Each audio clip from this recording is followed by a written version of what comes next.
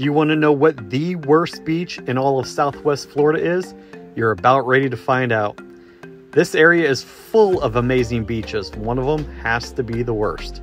Jump in crystal blue with us as we take you to go see the worst beach in Southwest Florida.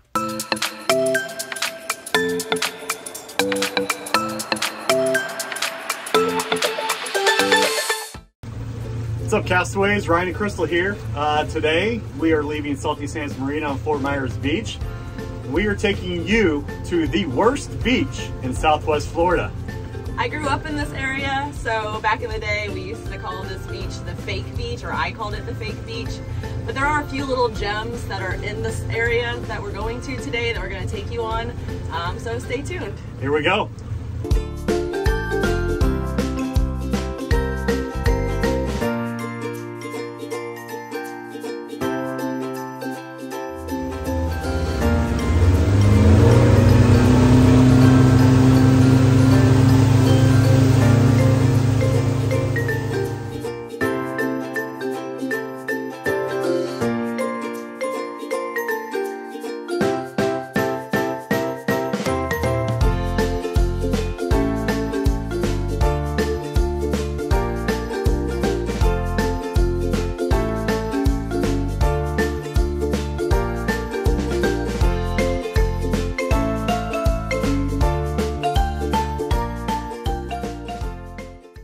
This is the infamous Miserable Mile here on the Caloosahatchee River in Southwest Florida. We typically don't take Crystal Blue up this way. We stick towards the barrier islands and beaches on the coastline, but to get you to the worst beach in Southwest Florida, you do have to venture through the Miserable Mile. At least you do if you're coming from Fort Myers Beach, and up the Caloosahatchee River just a ways.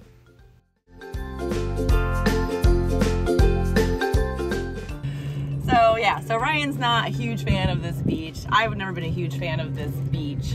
It's on the Caloosahatchee River, so you're never gonna have nice clear blue water or anything like that. It's always gonna be like this brackish brown color, like tea basically. So it's a man-made beach, it's a beach. You know, you got some sand and you got water, it's fake beach. But you know, locals who live in Cape Coral love it and the visitors love it. They are doing a lot of repairs because of Hurricane Ian took out the pier here. Which, fun fact, in high school, that's where my dates would happen, is on the pier at the Cape Coral Yacht Club pier. But it's the worst beach in Southwest Florida. And here is an aerial view of the Cape Coral Yacht Club beach, the worst beach in Southwest Florida. If you knew what it looked like before Hurricane Ian, kind of like what Crystal was saying, you'll be able to see quite a bit of changes from this aerial view. All of the buildings that once were there have been demolished and taken away, and paving the way for bigger and better things, I guess.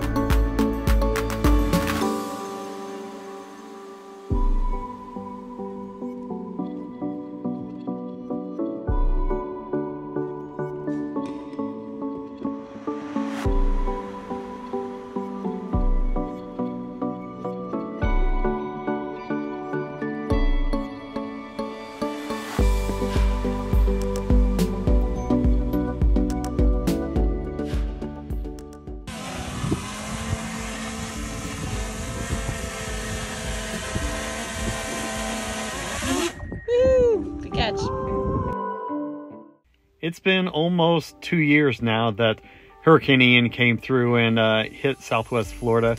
You can still see a lot of the reminders around town and around Fort Myers Beach, Sanibel, and things like that. We are going to dock up here at Boathouse Bar and Grill, a fantastic waterfront restaurant. And we're actually going to do a video on the boathouse here coming up in a couple weeks, so stay tuned. But here we are. Let's go dock up and take a look at the worst beach on Southwest Florida firsthand.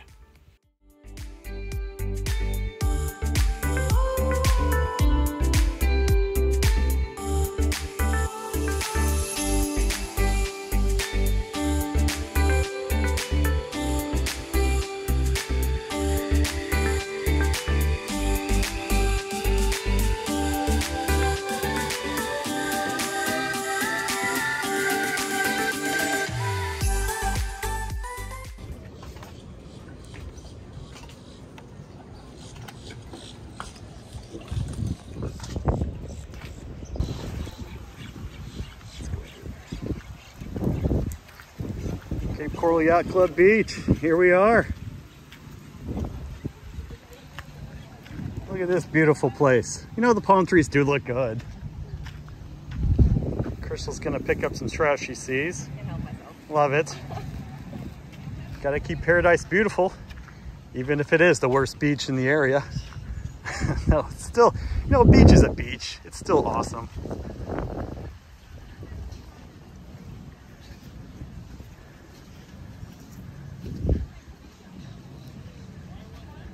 The sand is nice. A few people here.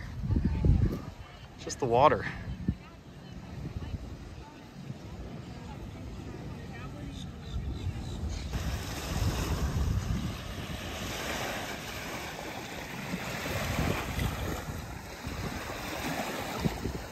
Not the prettiest water I've ever seen.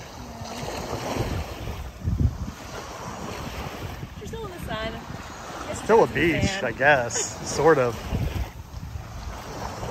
Hey Crystal, do you have any more fun facts about this somewhat okay beach? Again, it's another personal fun fact, but over here used to be a building where people would have weddings. There used to be a pool, which I don't know if they're gonna rebuild that or not, but I did have my project graduation here, which is like a party after you graduate to keep kids kind of safe after graduation. And that's where we had it, was here at the Cape Coral Yacht Club. So go Cape Coral Seahawks. Love Crystal's fun facts.